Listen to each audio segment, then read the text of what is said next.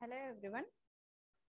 In this video lesson, we will discuss about finite and non-finite verbs. First of all, I will give the definition of verb. It belongs to a part of speech.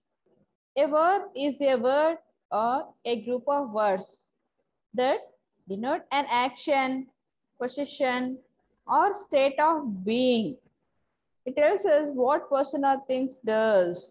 It denotes what happens or is done to a person or thing. For example, run, have, is, broken, like. These are verb forms. Further divided into helping verbs, auxiliary verbs, modal verbs. So, first, verbs are many kinds. The categorization of verbs help us to understand their structure better. First, let us look at the categorization of verbs into finite and infinite or non-finite verbs. First of all, I will give the definition of finite verbs. Definition. The simplest way to identify finite verbs is to check if a verb has a subject and if it changes tense. A sentence remains incomplete unless it has a finite verb. The primary verb of a sentence is always finite. For example, here, they walk to school every day. They walk to school every day. Walk. The nomads walked earth freely. Walked. Everyone calls him smart. Walk, calls. These are the finite verbs. Okay. Next definition I will give non-finite verbs definition. Okay. Non-finite verbs do not change according to the number and person of the subject or the time of action of the subject. Example, she likes working as a teacher. She has decided to go abroad. Okay, they are deciding where to go for lunch. Go, to, likes, as. So, these are changed to according to a person of the subject or the time of the subject. They are never the primary verbs of a sentence and are accompanied by finite verbs. Okay. So, further, non-finite verbs divide into three types.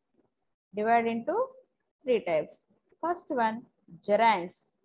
Second one, infinitives. And third one, participles. So, first one, gerunds. Gerunds are words ending in ing form are made from verbs and used like nouns. For example, ing form, visiting, swimming, talking, listening. All ing forms, all actions are working like as gerunds.